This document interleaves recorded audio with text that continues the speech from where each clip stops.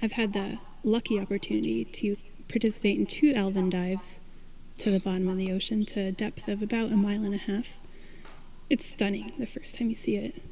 I'm very impressed by the fact that she's so brave and how far down she has gone to experience this other world, some sort of alien place to us.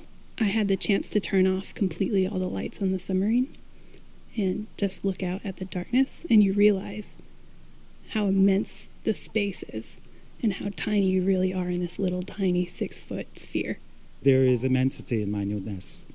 I believe that there are such things as mysteries, the constant intrigue of finding out what is there in the moment and beyond. And I just find it beautiful too, that water and that depth, the darker side of beauty. And it was really fun to meet Bryan because he's so engaged with the emotion of being in the deep sea. Jill actually paints. That also made me click with her very well. The thing I'm probably the best at is probably drawing in the whole world. I don't have a lot of time for it anymore. I kind of made a choice, science or art. I picked science. That was going to be my impact in the world. But at the same time, I really miss making art and talking about art.